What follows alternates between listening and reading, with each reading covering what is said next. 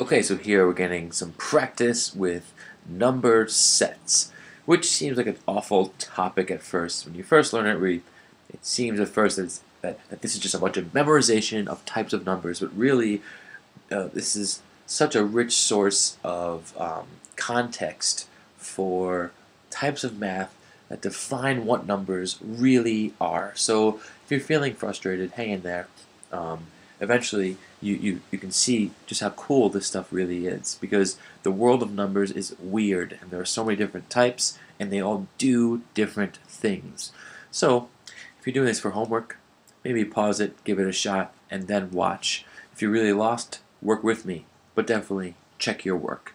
Here's what we're going to do. We'll start with the first one up here, which says, which of the following square roots is an irrational number?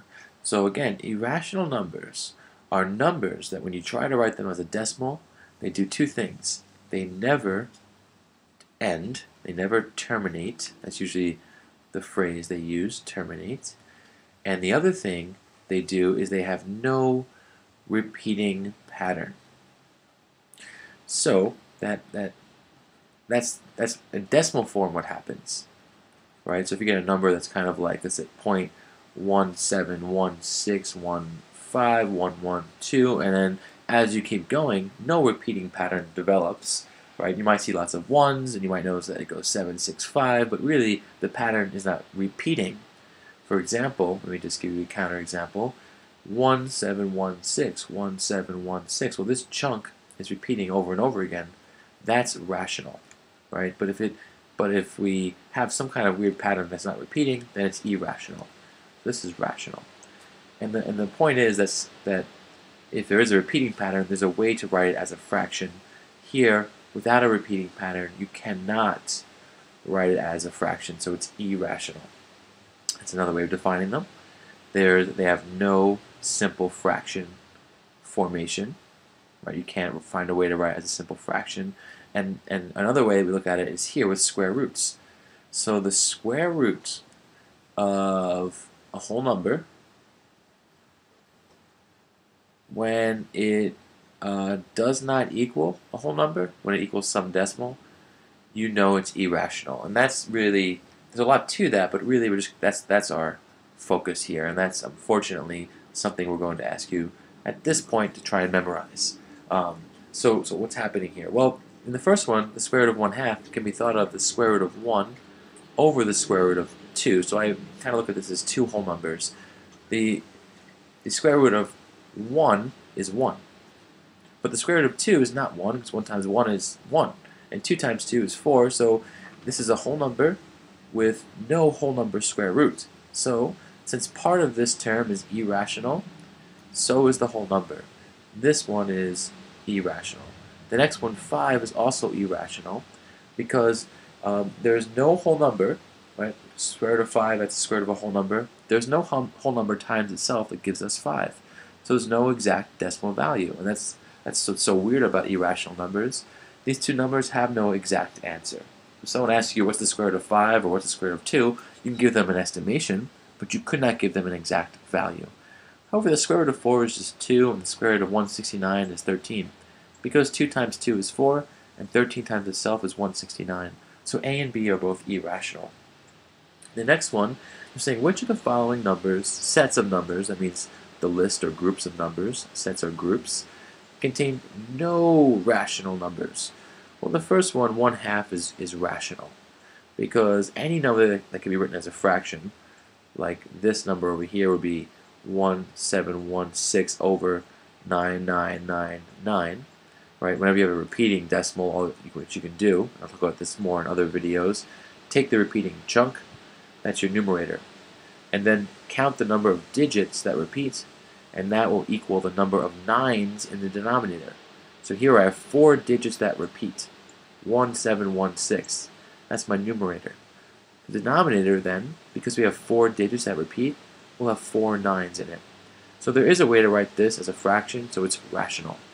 Here, we already have a fraction, simple fraction. Not like the square root of 2 or the square root of 3, but a simple fraction is one integer or whole number, positive or negative whole number, over another. That's a simple fraction, so that's rational. So this one can't be it. Here, the first number, and they do this is kind of cheap, but I'm going to do it here too because I've seen it on test, so you're ready for it. There's some decimal here with a dot dot dot at the end. When you see that dot dot dot, you can guess that this pattern is not repeating. It just goes on and on with this random list. If they wanted to represent a repeating pattern, what you will see is something like this: 1716 with a line or a vinculum. I'll write it down, vinculum over it. That's how they show repeating. A dot dot dot doesn't mean repeating, it means it goes on without a pattern. So this first one is irrational. It's a decimal, it never ends, it keeps going, dot dot dot with no pattern. Square root of 98, also irrational, so this is possibly a list with no rational numbers. Right? The square root of 98 has no exact value, just like the square root of 5 and 1/2. Here though, the last one is rational because it's just 0.1234543. So here there's no repeating pattern, but it terminates or ends. So it's rational. In other words, I could write this as a fraction. I could just write 1234543 over, well, match it up with the number of zeros. 1, 2, 3, 4, 5, 6, 7 zeros and a 1. That's the same thing. Right? So because I could find a way to write this as a fraction, right, I knew I could because it terminates, it's rational. So this does contain rational numbers. And so does this one, the square root of 4, that's rational, it's 2. 4 and 2/3, mixed number, right? A nice rational number, it's a fraction. And here, -4, all rational. What I'll say though is the 2/3, some people think that that's irrational because it equals 0.6 repeating. But again, if it's a repeating decimal, it is rational. You can write it as a fraction. There's a way to do that. So then it has to be D.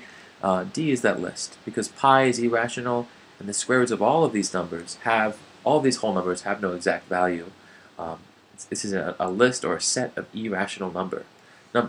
So here in the last one it says which fraction represents a repeating decimal. Well, let's look at this. 1/2 is 0.5, but 2/3 is 0.6 repeating, and 3/4 is 0.75, and 1/5 is 0.8. So this is our answer, and if you want to test these for 2/3, take 2 and divide it by 3, and you might have to use some long division here to figure this out. So 2 divided by 3, well, 3 does not go into 2, but we can say it goes into 20. How many times? Well, 6 times. 3 times 6, 18. Subtract. Well, now, this is 0.2. And again, well, same thing's happening. 3 doesn't go into 2, but we add a 0 and drop it. 3 goes into 20, 6 times. And this is going to keep happening.